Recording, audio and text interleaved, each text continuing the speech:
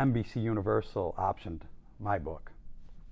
Really? Last August, paid me for the option, and I was due to be paid this August, and lo and behold, they went on strike. The writer's strike. So, yeah, we're on a writer's strike. So a company called 87 North Productions has sold it to Hulu via NBC, who purchased it. They're going to produce it. So when the strike is settled, hopefully we can get back on track with that. I wrote about where the crime scenes were. I went there myself many times, and so many people have told me that they've gone there too since the book came out. They wanted to see where it happened. Yeah, and yes, and so there's. And you mentioned that in the book. You talk about that. What was that like, going to the woods, to the campsite where Philip Domblewski was stabbed and murdered? That tree, right? That tree has blue paint on that tree. It was identified by police, and that paint is still there to this day? Yes.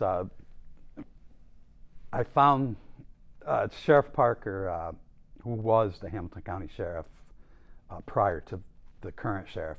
He took me to the campsite, and he told me, and I always thought that when they left the campsite that Garrow took them right, which is deeper into the forest, but he took them towards Route 30 between Wells and Speculator. He said they went left. So when I finally got the police report from Central Bureau of Records, it was marked out that he had taken them 200 feet. So we measured it, and it said they went into this logging clearing, which we saw, and then they took a 2 o'clock angle. So we marched back there, and we actually found a tree with 2 parallel blue lines, and then we found another one. We found 4 of them total, which was the 4 kids were tied up. And of course, in 1973, they used lead paint.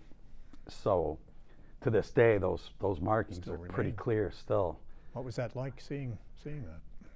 That was difficult, but the more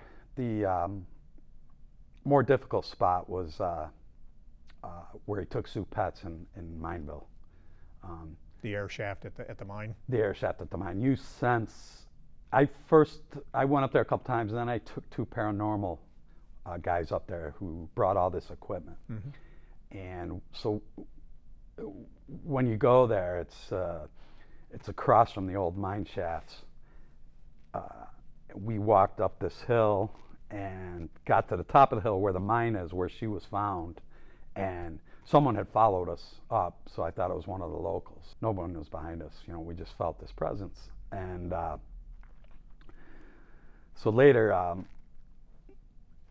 Ryan and the Fulton County Sheriff went up there, and the sheriff had his German Shepherd dog. This was recent, and the dog went absolutely ballistic up there, near there.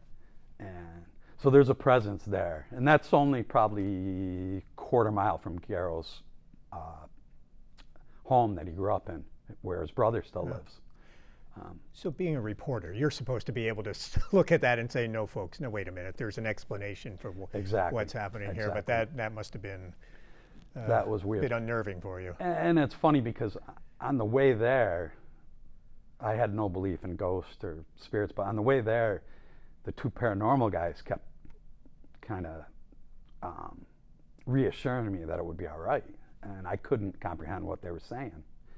And you know, they're like, don't think about it, it's just you're writing a book, and they're going on and on trying to warn me about this. And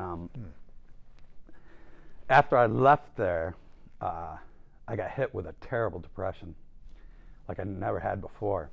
And they had told me that sometimes when you're at these spots that the spirits of the victims can latch onto you. And I later found out they're called hitchhikers. And so this depression hit me. I went to sleep that night, and I was awakened in the middle of the night by like a whoosh of something leaving me, and almost saying like goodbye or see you later, and the depression lifted. And then I started looking into a little bit of this stuff, and a pretty well-informed guy, pretty well-educated guy told me about hitchhikers, that, you know, if you're in their area, they'll latch onto your soul at that, and then leave. But you know, and then other people have been up there, have felt the same phenomenon. And the dog was so wild that the sheriff was too scared to go up there. And So, you know, there was something there. There is something there. And the paranormal guys picked up, they had the other tactical equipment. Yeah. They picked up a couple things. One was from a female saying, "I'm cold," and some other stuff. So, you know, that's where you feel presence, more so than the Dabluski murder. Yeah. We didn't feel anything at the Dabluski murder area.